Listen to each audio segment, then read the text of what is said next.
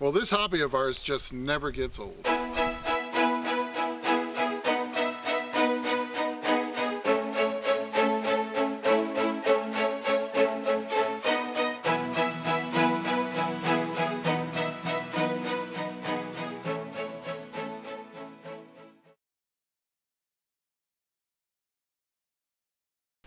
Well, welcome to Finding America. It's really great to see you here.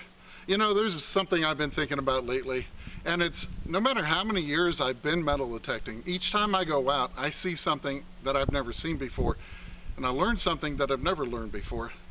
And every single time I go out, I find something that I've never found before. This hobby just never gets old.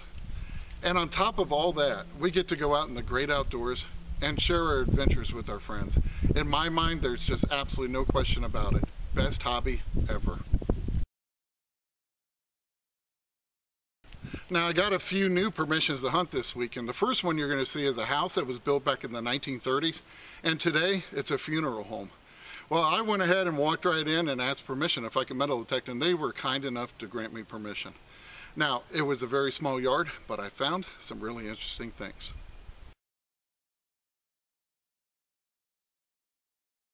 Well, I am in the front yard of this new permission. It's also by a very busy main road in town.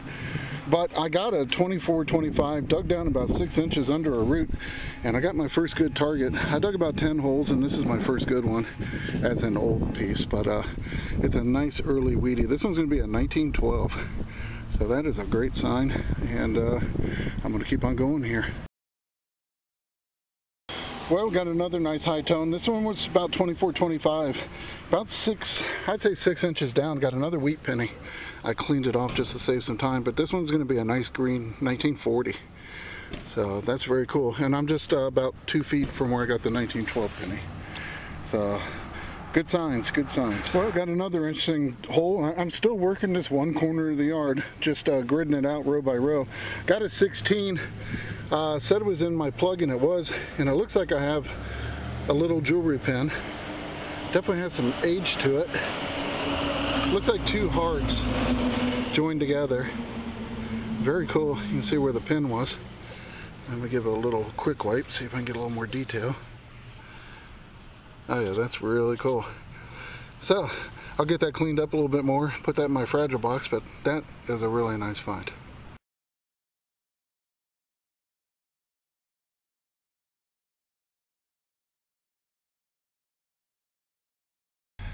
Well, next thing was giving me about a 15, 16. Well, actually, no, this one was giving me about a 19.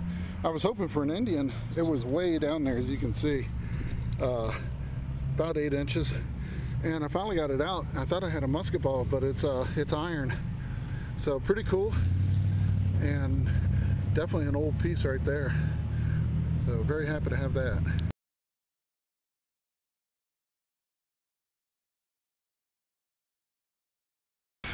Well, this one was giving me a 23. I found 2 clad dimes right next to this hole.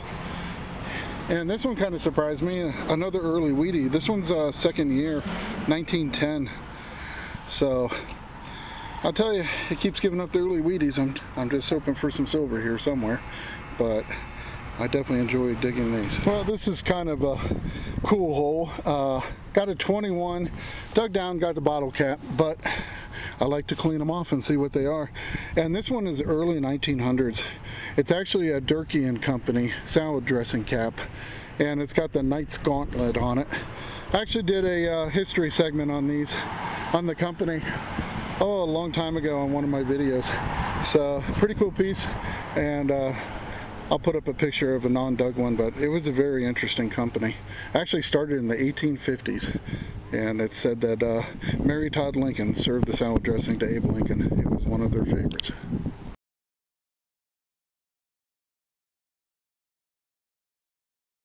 Well, this one was giving me a banging 31, very shallow. I just cut a real shallow plug. I saw it sitting here like this, some kind of a pin, but I don't know. Oh, it looks like a sheriff's office pin. Oh, that's cool.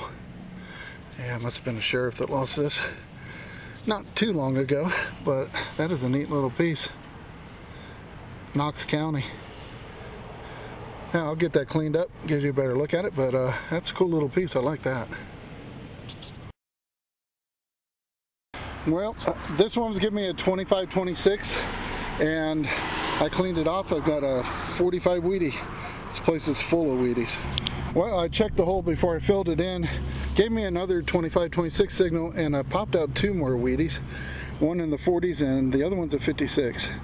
So that with the 45, that was 3 Wheaties, 1 hole. That's pretty cool. I'll tell you what, this hole pretty darn cool. It's getting a 19. I dug down and I got a pocket watch cover. Seen better days, but that wasn't what was really cool in the hole. What was really cool was this. Look at that tiny toy gun. It reminds me of an old Cracker Jack prize. Definitely an old piece. That's going to be really cool once I get it cleaned up. But that is a very, very cool little find.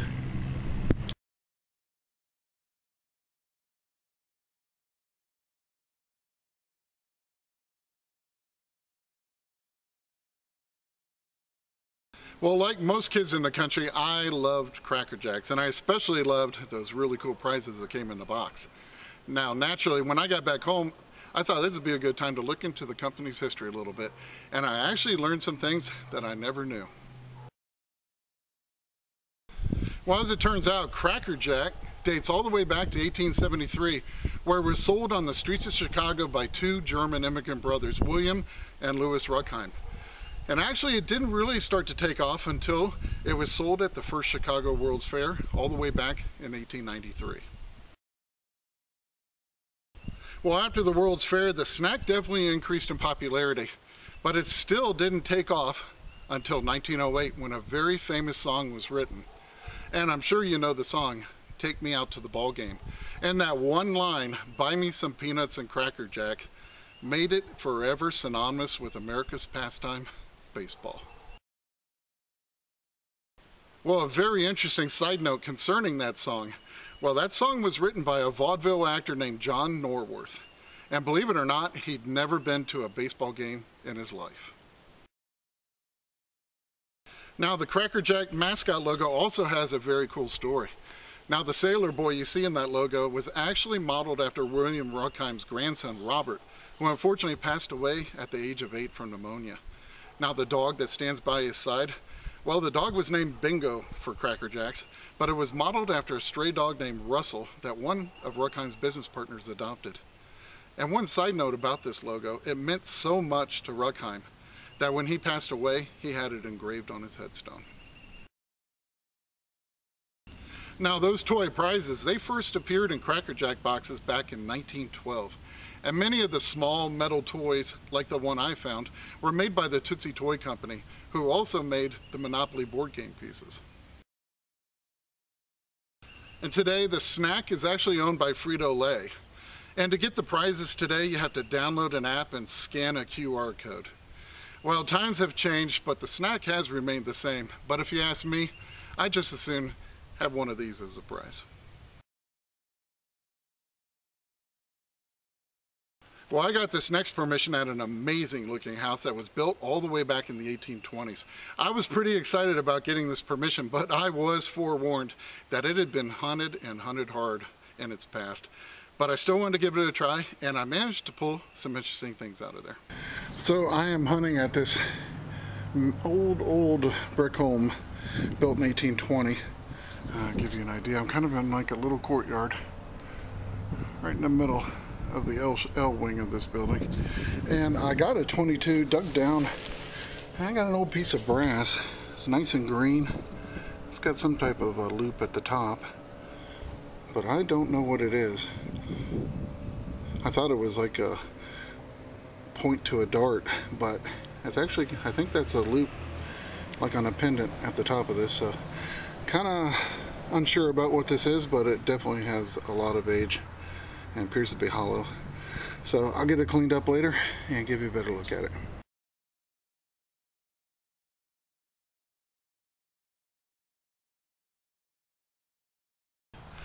Well, I was just hunting around this tree here behind the house. I was getting a really choppy signal, Had to go way down under that root, and I pulled out this hand-forged spike.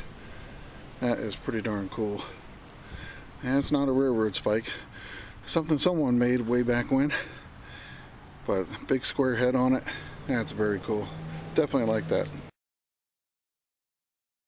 Well, this one only gave me an 8, but I think I was just catching the tip of it because I finally got it out. But look at this massive spike. And it's an odd thing. Look at that. It's flat on that side. Very cool. Not quite seen one like that before, but pretty neat piece. Well, I'll tell you what, I was hunting with that 11-inch coil, not having much luck. I know this place had been pounded by someone earlier. The owner said that they had hunted a lot, and I have to say, I'd like to meet the guy. He seems like a decent guy because he gave her a bunch of nice things in a nice shadow box, and I really like when guys do that. So I tell you what, I definitely would like to run into the guy, and it sounds like one of the good guys. But anyway, I decided to switch over to the small coil, and I tell you, I got that spike right away, and now I got a 17 right next to it, and I'm gonna say it's an Indian because of the number I was getting. I don't know. I just saw it pop out, and I grabbed the camera. Yeah, there's no doubt.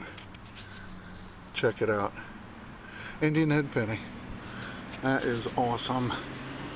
Trying to see what the date is. I'm not sure, but you can probably see it a whole lot better in the camera. But that is really nice. I tell you what, small coil, never underestimate it.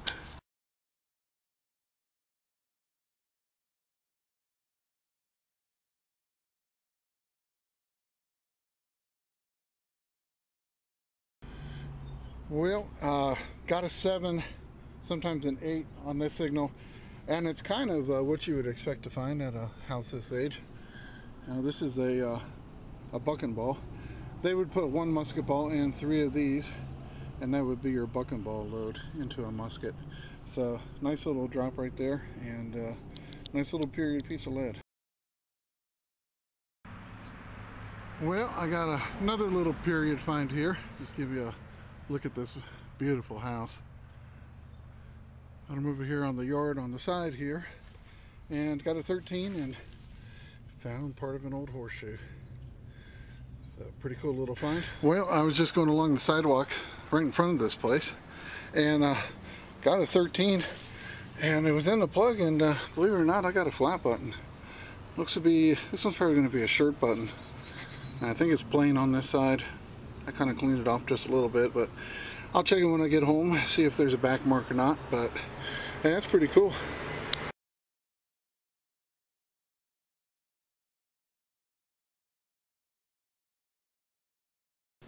Well, I met up with Chris the next day on Saturday at another spot that we have. Now this site features the turn of the century schoolhouse, and all that remains now is an empty knoll. Now we'd hoped to go there and find a few coins, maybe a toy or two, but as we quickly found out, this place had some surprises for us. Well, Chris called over to me and said he had something interesting. This isn't it, but that's a little cap gun trigger. Oh yeah. It's got some gold coming through. Maybe it goes to your gold cap gun. Yeah. But this was kind of neat. Oh, that is cool. It came out looking like that, and I'm like, what in the world? But I flipped it over, and there's a switch. Ah. It's an ancient metal flashlight. Oh, dang. Yeah, that's probably 30s, 40s. Yeah. Very cool. Looks Sometimes like, it has a manufacturer name on the bottom, but I look. This one doesn't. I see made in USA, huh? Yeah, made in USA. Hey. Look at the cool colors on that coming through. Yeah, that is it's cool. It's toned. Very cool, man. Yeah, it's different. Yeah, I definitely like it.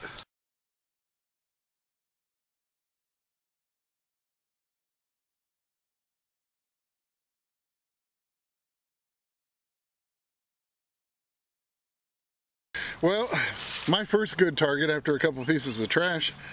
Yeah, we're kind of chuckling right now because I can't believe it. Got a 13 dug down. I was looking for a nickel. I saw that, and I thought maybe a button if I'm lucky. But check it out. J-hook. J-hook. Holy cow. Civil War soldiers knapsack J-hook. That is awesome. This is like the second one in this area that we... Yeah, I'm looking for buffalo nickels and a Merc at this site. Yeah, we're just looking at, I mean, there's an old home site here and there's an old school site, and we're kind of in the backyard of where the old school one sat, and I pull a J-hook. That is insane. Wow. I kind of wish Chris had found it. He's waiting on his first complete one, and I got 2 out of this area. It's bizarre. I've never gotten one, but all the other cool Civil War stuff. Yeah, I know. Everyone's got their little white whales. But that is an awesome find. Very, very cool.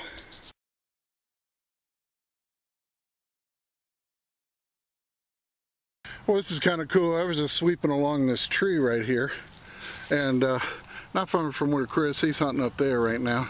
We're trying to see how far the relics go, but got a signal right up against the base of the tree, and I looked down, and that's what I saw, and I knew what it was right away.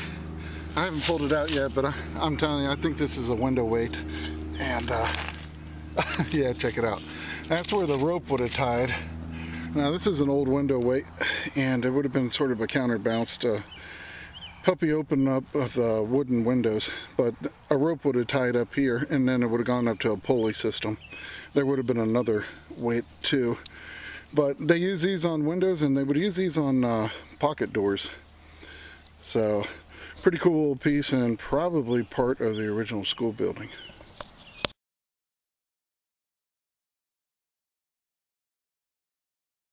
Yeah, this might have been a little playground area. Yeah. Look at the size of that thing. There is a number on there, so you probably see what it looks like, undug example. Yeah. Looks like an old Jeep, huh? I think so, or maybe a tractor or truck. Yeah, it's definitely part to a very old toy. How cool. Definitely like that. There's some green paint showing through. Yeah, that's really neat, man. Very cool. Well, I turned around to head back to my machine, but then Chris says there's more in the hole. So we'll just see what he got. It looks like, I don't know. I think just about the whole thing's going to be down in there. There's 1, 2, yeah, 3. Here's the hood, I guess. It looks like there's an air horn on top. So this is probably some kind of big truck, but it's been in a horrendous accident. Very bad one. That might actually be it. Yep. Ah, cool.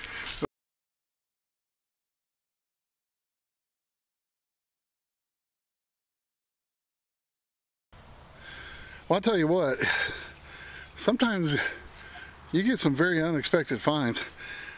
Not very far from where I got that J-hook, about 20 yards, I got a 13 dug down, and I mean, it is just an inch or 2 down, but look what I got. Another Civil War relic. That is an Eagle coat button, general service. Now it's in pretty bad shape. When I pulled it out, it came out like that, and the top was already loose from it. But look at that though. It's a shame because it's in really nice condition. It's just very brittle. But that is pretty darn awesome. In the backyard of an old school site. So yeah, we're gonna buckle down here a little bit, and I don't know, maybe something else will pop out, but that's pretty darn cool.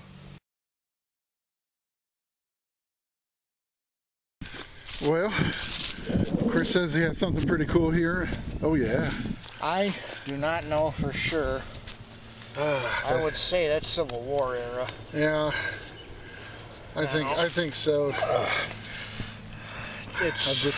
haven't seen one exactly like that. It does. We were thinking.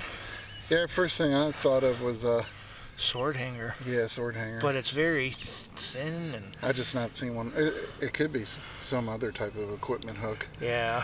I don't know. I have to do some research on that, but that looks period. And I'm telling you, if this is Civil War, it's our third target Civil War and an inch down. Yeah. And we're kind of getting a little excited because it's starting to feel like a camp. Yeah. And we do know the home site that we're hunting over on this property too goes back at least early 1900s. But then I'm starting to think, Chris and I were both thinking at the same time, it might actually go back to that period. And yeah. Officers stayed in the house, and enlisted men were here on a knoll. Oh man. So I don't know. We weren't expecting this. We were hoping to get some buffaloes or something from a schoolyard. Yeah, old merch or something.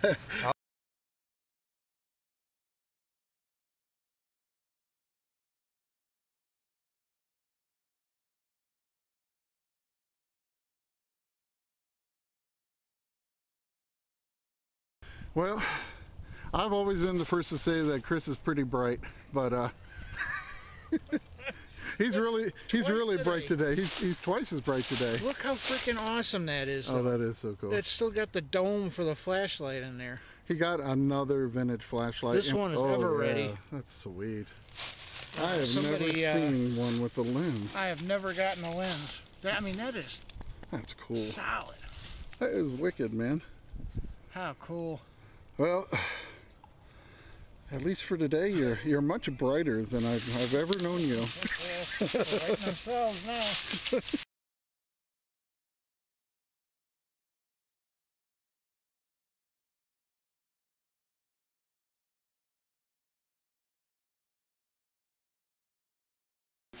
Now, unfortunately, we ran out of time at that place, but it may just be a campsite. We're not sure just yet, but I am definitely going to go back there and see what else I can find. And I really hope you enjoyed watching this one. I couldn't believe that Chris actually got another flashlight that day. But we had so much fun, and like I said, this hobby never gets old. It's definitely the best hobby ever. Now, don't go anywhere just yet, because I have some very cool historical photos coming up in just a few seconds, and I really think you're going to enjoy these. And remember, it's history that makes a find a treasure, and I cannot wait to see you back here next week on Finding America.